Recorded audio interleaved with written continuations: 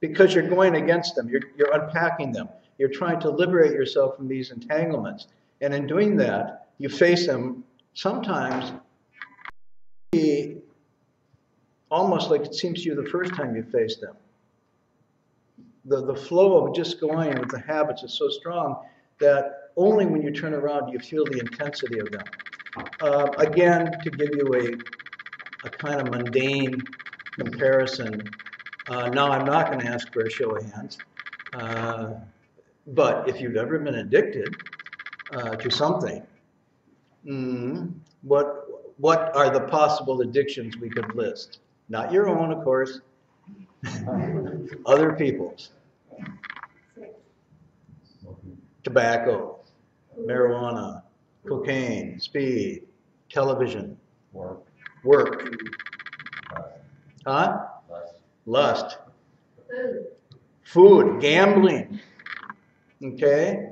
I mean, you can go through the ability for the human being to habituate into an addictive mode is very, very strong.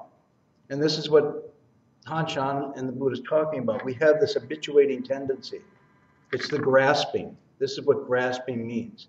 And we do this because we're trying to get identity security in a sea of, immutability. And we think by grabbing and holding on to these things, we actually get some liberation, but we become habituated, we become entangled. So when you try to break the addiction, it's really easy. You just say, I'm going to stop, and it's over. Yeah, you should be kind of smiling if you've known anybody who's tried to do it. It doesn't work that way, right? What happens? Well, before you go back to what you're doing, you try to not, right? But it beats you. Yeah, it beats you. There's a kind of almost, all the neural pathways are set up to go this direction. And so when you try to stop it, you have withdrawal symptoms. You get edgy, you get irritable. It's not simple. And it takes real resolution and some discernment at this point to go forward. Are you talking to me or are you talking to somebody else? Huh? I don't want to be hallucinating during my lecture. I'm hearing voices. Okay. Is this something I need to pay attention to, or? No. I think Alan's calling a lot about. Oh, okay. How to get this thing working. All right. So let's move on. So this habituation, this habituating, is what we're dealing with. So what he's saying is the first steps towards this liberation are somewhat discomfort. There's some irritability. Not always, but most people will experience some. And his point in here, and this point of this text, is to have some discernment. So right here, the next passage goes on. Right here, you need to have discernment. You need to be able to penetrate and understand what's going on. First, you recognize it for what it is. What is it? It is the symptoms of breaking the habit. This is the withdrawal before the health. Okay? So you understand that. Because if you don't understand that, you'll think, oh, this isn't working. I came to the monastery here to meditate, and I was ready to just like enter nirvana. Like, oh, wow. And when I sat here, all these thoughts and feelings and impulses and emotions started arising. I thought, well, I must be doing it wrong. Because I look at the statues, and they all look like really cool. They don't look like they have any trouble. And if you look at everybody else, they pretend to be really cool too. Everybody's being really cool sitting. And if we could biofeedback, hook it up, and you could see and hear on a screen what was going on, you wouldn't think it was so cool. It would be bedlam. But that's what it is. And everybody's going through the same thing. All the sages, all the Buddhas had to go through this ground to get to what's called the original mind ground. So it's not a unique journey. So he's saying up front, be ready for this. Don't just retreat at the first blowback that you get. Actually, the text and my teacher used to say, that's a sign that you're doing something right. Faults and habits, and you don't like it, and there's a little bit of discomfort and maybe even a little shame, remorse. That's good. That's part of the cleansing. He would also say, if you have these faults, but you don't recognize them, that's really a fault. And if not only you don't recognize them, but cover them over, then it even gets worse. So recognizing them, as uncomfortable and difficult as it is the first step to healing. So that's why the text, and I'm going to show you another passage here, the text talks about this. When you begin this, you feel vulnerable, almost like a child again. You're not crisp and confident. You're not assured of yourself. There's a kind of ill at ease, a little bit awkwardness. You don't quite fit in the world every place. You go to the parties, they're not the same. You try to talk to somebody with sort of a confident assuredness, and you're not sure, and people ask you questions, you don't have the answers necessarily. There's this kind of stirred up, uncomfortable feeling. This is good. This is actually good, because you're deconstructing the identity, the ego that's built around these habits. It's an edifice. It's a false mask, but you're used to it. And this is what you project out in the world. When you actually take that down and start to get real, you feel vulnerable again. That's cool. That's good. So you should hang around with people that it's good to feel vulnerable with. If that makes sense. These are called Dharma friends. And you find Dharma friends because you want people who reinforce your discomfort. Now, don't take this out of context. So I'm going to take that line out of context and go down some road with it. Oh, I learned at the Marty, you should hang out with people that make you uncomfortable. That's not what I'm saying. When you're going away from the Tao, you hang out with people that make you feel comfortable. These are not your good friends. When you go into the Tao, you hang out with people that address, know, and understand your discomfort. Those are your friends. So your friendships will start to change if you do this. It's very interesting. Not consciously. You just start to gravitate to those that reinforce this path. You'll start to re-examine your career perhaps too. Because as you follow this naturally, as it starts to open up to you, you have as if a compass. You have a gauge. And it starts to correct your steps in very interesting ways. And things that you used to do don't feel so good anymore. And things that you hadn't done before start to feel really good. Meditating starts to feel like pretty nice. And other things don't. This is a sign of the return. Okay, so if you can put up there the passages that I sent. I just show you, these are coming, this is all coming from this tradition of what we call self-cultivation. Self-cultivation. Okay, so this is a really wonderful example. This is coming from what we call the quietist or the quietism tradition. And the quietism tradition says you find yourself, you find liberation, not by throwing yourself into the world with this frantic search for pleasure and happiness, but by quietly listening to yourself, listening to your heart, returning and listening deeply. And that's why it's called quietism. You quiet down. So often the quietists would practice in the mountains, in deep valleys, removed, or they go to retreat places like here on a Friday night. What you're doing here is 45 minutes of quietism. But in that quietism, you're starting to hear what's really important. Whereas in the noise up there, you're not getting anything that's really to be retained. So the quietists say, in order to figure out where I'm going, I have to be able to figure out what's motivating me. To do that, I have to listen to myself. I have to look at things as they arise. So this path, whoa, did that one expand? Oh, there we go. So this is the first one. And here you have the paradox, the paradoxical statement. This is from a Taoist text. Some of you might know. Anybody know? It's probably the most translated Chinese classic, I think. The Tao Te Ching. Okay, this is the Tao Te Ching. There's many ways to read the Tao Te Ching. Some people read it as a manual for governance, how the ruler should govern. But it's really an inner text. It's really talking about how you should govern yourself. When's the last time I heard a politician talk about governing himself? Okay, So what he's saying is when you begin this return, and previous to this, he says, in this path, the Tao, the only motion is returning. It's going back. And when you do this, you're going to feel vulnerable like a child again. And he's saying this is good because you have to unpack. Now the line says, to remain whole, be twisted. To become straight, let yourself be bent. To become full, be hollow. Be tattered that you might be renewed. Now, given what I just said, you can actually see why that would make sense, because in a sense, we've allowed ourselves to become twisted with the habitual energies and the coverings.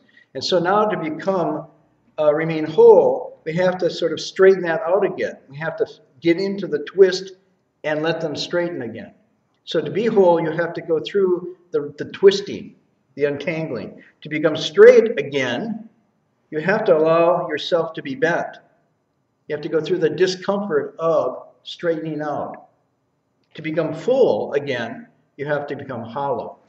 Now this has many meanings, but the primary meaning, again, if we go back to the principle, all is whole and complete within, and it's only because we grab and attach and we get confused that we lose that intrinsic wholeness. So to become whole again means to empty out. To empty out. In other words, you're emptying out what is not real, what is not true. The accumulated junk is being emptied out in this process. And this, in the Tao Te Ching, they call learning by subtraction.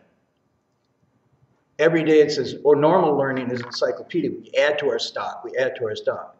But in returning and getting the Tao, we reduce, we subtract, until we get back to the pure, still, original source, which has very little, doesn't need very much. That's why he says to become full, you have to become hollow. And then tattered that you might be renewed. In a sense, if you think of it as a molting, snakes molt, they shed their skins. That's a tattered kind of sense. And then out of that, of course, the classic example of this, anybody? The phoenix. The phoenix rising from the fire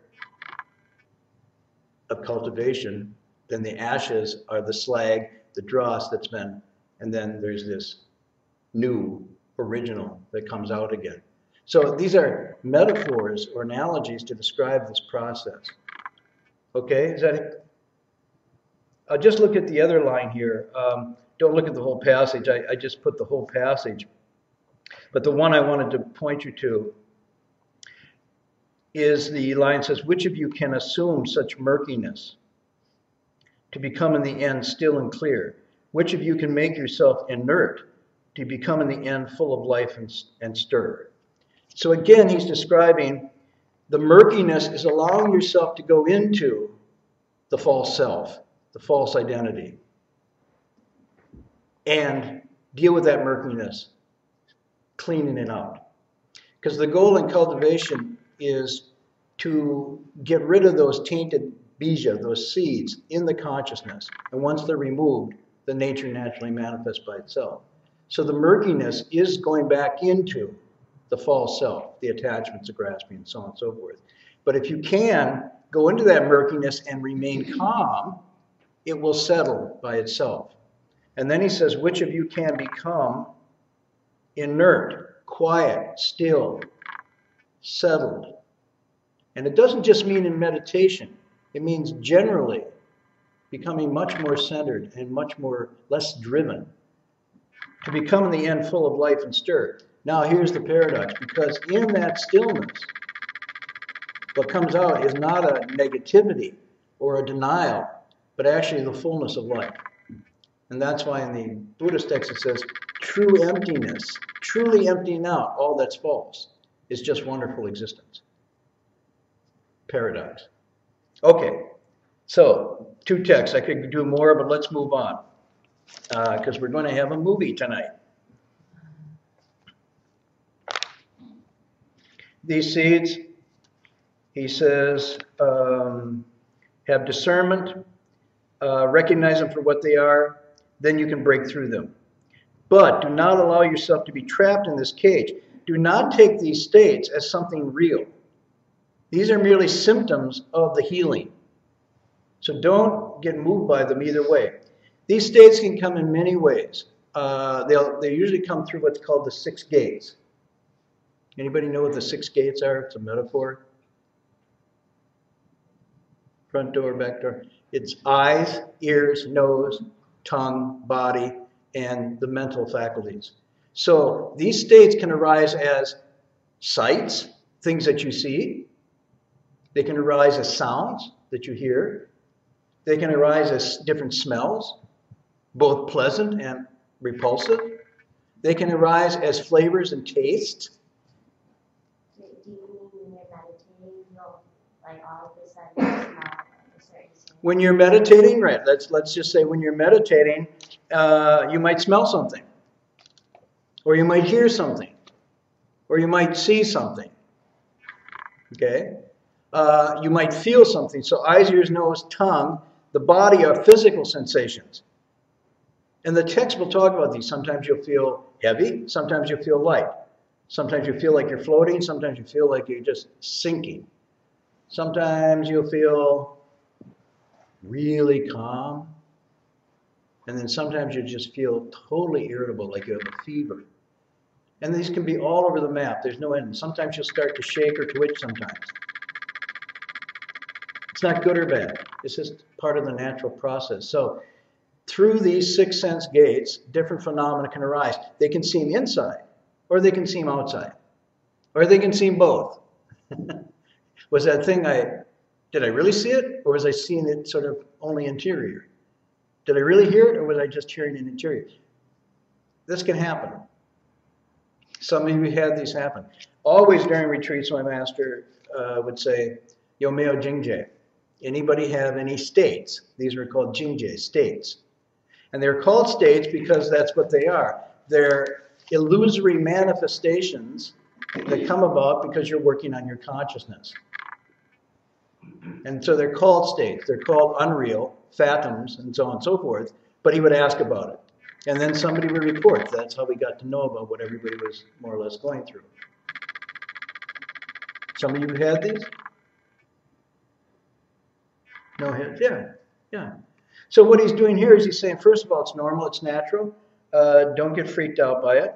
Discern and know what they're doing. Don't allow yourself to be trapped by it. Now, trapped doesn't necessarily just mean afraid. Okay, be careful here. Some states can come where you'll get a little afraid. Somebody was mentioning the state last night they had when they were learning to memorize a mantra and they thought a ghost was obstructing them. Okay, and my teacher would say, oh, fart, fart. Pay no attention. Well, what if the ghost is real? So? What if the ghost is imaginary? So? Keep going, don't be turned. But it's not the case that they're always negative. When he says, don't be trapped in this cage, they could be the opposite. You could get blissed out.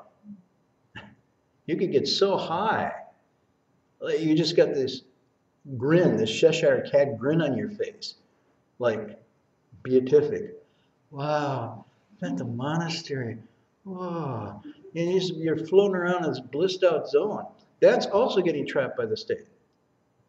The natural state is neither up nor down. It's pingdom. It's level and even. It doesn't have this roller coaster effect. So either one can be a trap. It's very tricky. So, I mean, it's very normal. Meditation, cultivation is very normal. Sorry, it's very normal. Now, awakening and insight is wonderful, but it's not the wonderful where you just float off into bliss land. Okay, it's just wonderful because you're seeing things like they really are, and that's pretty cool. That's what makes it wonderful instead of esoteric. So be careful here. What he's talking about is they can be higher. Never give in to them. And most importantly, don't see them as real. These are illusory manifestations of your consciousness cleansing itself. I don't know how else to say it. So this is really important because if you understand this, no matter what comes up, you'll stay even-keeled and you'll continue to make progress. If you don't understand this, a state will come, you will grab onto it and think, I'm enlightened. Or, I've caught a demon. Either way, you moved. And that's the language the text says, you moved off center. So that's why in the Chan school, now you can understand this expression, if the demon comes, slay the demon. But if the Buddha comes, slay the Buddha. Wait a minute. But it's saying a good state comes, ignore it. Bad state comes, ignore it. Don't go after any state. Now the Taoists have this wonderful expression. They said, be like the big fish at the bottom of the pond, who's fat and happy and doesn't bite on any bait. No matter what bait comes down, that fish is just there. Not interesting. I'm whole and complete by myself.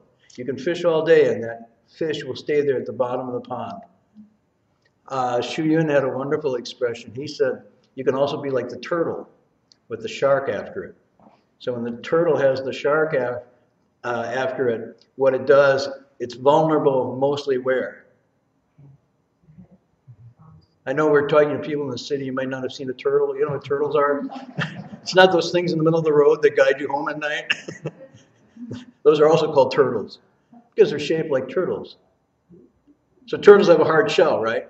Generally speaking, a shark can't really crack that. But if the limbs are out or the head's out, the tail's out, it can get it. So Xu Yun in one of his kaishus said, I want you all to be like turtles. So when you sit, he said, pull in your two legs, your tail, and your head. That's your 6 sense organs. Eyes, ears, nose, tongue. Pull them in so the shark can't get it. He's giving a metaphor for pulling back your sensory apparatus so as not to be grasping, grabbing, looking outside all the time. That way, the shark can't get you. So you can analogize, what's the shark? I'm not going to go there. So he says, when this happens, you need to rouse yourself, get energized, be vigorous and brave. Now he's saying, pluck up your spirits here. Bring forth energy. Jing Jin, be vigorous. Now, vigorous doesn't mean be hyper, active. It simply means get your energy up and be present in the situation. Don't go down and sink into torpor. But don't also just float away into some kind of bliss. Stay steady, constant. Like a captain steering a ship through the storm. Stay at your helm and don't leave it. Pick up your Watto or your meditation topic. This is important. In other words, the reason why this state can move you is because you've lost your single-minded concentration. That's why the concentration is so important. I said before, it's using fire to fight fire. This is the fire you're fighting, these states. If you bring your mind back to single-minded concentration, these states have no way to get at you, and believe it or not, they'll evaporate. You think they're so real when they're happening, but if you bring your concentration back to singleness, they dissolve like snow in a fire. Okay? It's really interesting. There's nothing real about them. They seem so real. And yet when you bring your center and your concentration back, they completely disappear. And then another one will come up. But once you get the idea, you're okay. And that's what he's doing here. He's giving us the idea. There is nothing going on here, he says. Don't waver. Nothing going on. Unless you give it a kind of attention and then give it a kind of energy. It's really interesting. I don't know if any of you had this experience, but whatever state it is, if you simply come back to your meditation topic and stay centered, the state will pass by itself. Because it is indeed like a dream, illusion, a bubble, and a shadow. So you contemplate them thus. There's no greater power in meditation than the power of being able to single-mindedly hold your attention in the midst of all these states. This is where Kung Fu comes from. And when you do this, and if you look at the story of the Buddha, how many things he faced going through the final stages of his awakening. And each time he came back to the single-minded focus and concentration based on understanding the theory that if indeed all is whole and complete within me, anything outside that I may be tempted to go to would be a diversion and a stepping off of that ground. And then quickly these things dissolve by themselves. He says, you can ask yourself, where did this come from? What is this about? And you won't be able to find where it came from, what it's about, because it doesn't have any substance, other than it's coming from your own consciousness going back layer upon layer into the deeper ground of awakening. So he says, you should find an answer to this question. What he means here is, you're not going to find that it's coming from any place other than your own consciousness. Now finally, and this is where we get to tonight, stay on it. Stay on your meditation topic. Though ghosts and spirits sob and wail, that this is both metaphor and real. It means inside, it's as if sometimes it's unbearable. Han Shan and I used to call this the child, the spoiled brat, ego, ourselves. And my teacher sort of liked that, so he said, yeah, you should talk to your ego like it's a spoiled little child. So you're sitting there and it goes, I can't do this, I don't want to sit, it's too hard. It hurts. I can be on a party now. Why did you go to the party? I did a party like the Berkeley party. And I never meet anybody cool here. And then you go, okay, you can be upset, but if you're really good, you stay through the sit, we'll go have pizza after or something. Really? Yeah. Okay. So you talk to the child in this way. We personified it as a child. And the master said, yeah, because sometimes you think it's this big giant. It's nothing. It's just a little spoiled brat, your ego. And you spoiled it for so long, it's running roughshod over you. Just like a child who's out of control and throws a tantrum. You go, oh no, stop. You try to, and my teacher would say, just ignore the child. So he would do, he said there once, we were doing this, and he said, I'm just going to ignore you. I'm not going to pay any attention to you. I'm going to sit here. If you want to sit with me, fine. You want to run away, that's fine too, but I'm sitting. Nothing. So you can imagine it this way. You can play with it this way that, you know, when you say, hold steady, those ghosts and demons and spirits that are wailing might actually be real manifestations of something, part of the illusory thing. Don't pay any attention. But in most cases, they're the own sort of frantic voices of your own mind in rebellion. And you just treat them. See, this is, you don't smash them. And you can get my Vajra pistol. That's not what you do with kids, right? You don't smash it. You're understanding, but you're not going to give in either. So you begin this ground of negotiation with the idea that ultimately you're going to be victorious here. So you want to be kind, but you don't want to be indulgent. There's a lot of parallels here. Now, some people who haven't had kids work with the kids are looking at me like, what is he talking about? But anybody who's hadn't worked with kids knows what I'm talking about here. Okay? So, last line. If you can do this, if you can stay on it, you can naturally pursue this, not retreat, not be turned by states. It says you will receive good news. Now, we put this in quote marks because what does this mean? Some other texts say unexpectedly the news arrives. When you're absorbed in this, when you're really doing it, you're not thinking of God getting awakened. You're not thinking of having insights. You're not thinking of having a deep sense of liberation. When you're really doing it, all of a sudden, lost in single-mindedness, this manifests by itself. This is the news. This is the beginning of the breakthrough. And it doesn't come from seeking. It comes from quelling the mind that seeks. Another paradox. So, this being said, now you can stay for this or whatnot, but I sometimes like to illustrate these things when I can with more graphic presentations. The thing we're going to show right now is a little short clip. It's a dream. That's one of those sounds that you ignore. It's a dream that Kurosawa, the famous Japanese filmmaker, had at a stage in his life. The reason I like this is because it really illustrates the text of passage tonight. about being caught up in this very difficult movement, this kind of return, then getting swamped by states where you feel like you absolutely want to give up, and then the rousing yourself to vigor and so forth. So this is from a series of vignettes of his dreams from his earliest childhood till he almost died, and the actual DVD or the actual movie is called Dreams. This is just the one sequence from it. Are we ready? You want to maybe drop the lights.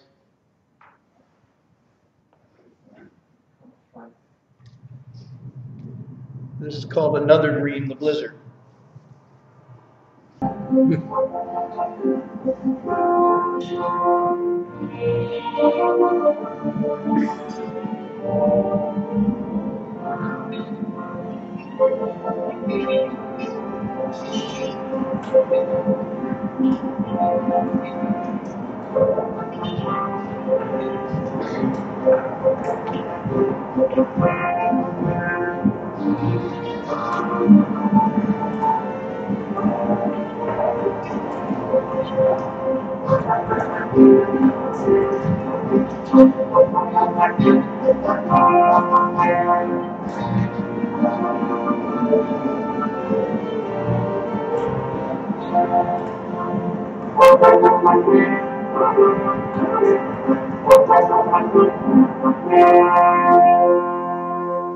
Okay. Sorry we went a little over, but I thought it was really a beautiful illustration of tonight's passage about the difficulty of the trek, the meeting of resistance, the illusory state with the beautiful, ugly demon that tries to seduce them into falling asleep, his rousing himself to vigor, pushing that off, and then the good news, discovering by sticking just with it, they weren't that far away.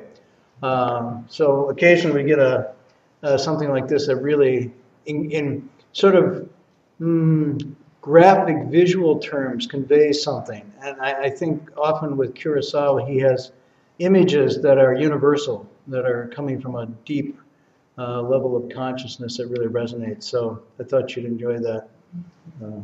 Okay, that's it for tonight. Any announcements, or save your questions perhaps if you have them, we'll entertain next week. Tomorrow night a lecture on the Avatamsaka Sutra at 7:30, yes? Yes. Okay. What about it? Saturday night? Yes, no. Anything else? We have, well, for Saturday, our normal Dharma assembly is not going to be happening in the morning. What will be happening, we'll be having a funeral service for Mrs. Love Paul.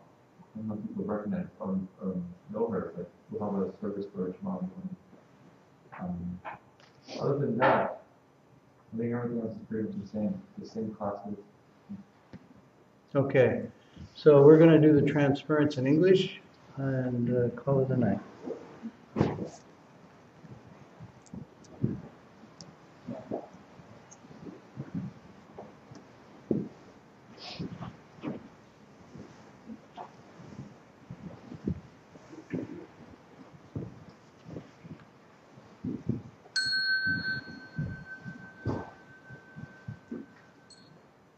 Every living being, our minds as one and radiant with light, share the fruits of peace, with hearts of goodness, luminous and bright.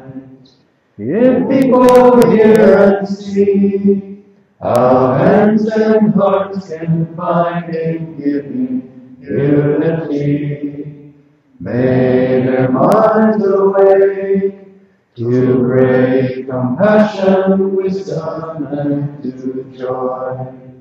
May kindness find reward. May all who sorrow leave grief and pain. May this boundless light break the darkness of their endless night. Because our hearts are one, this world of entered into paradise. May all become compassionate and wise. May all become compassionate and wise.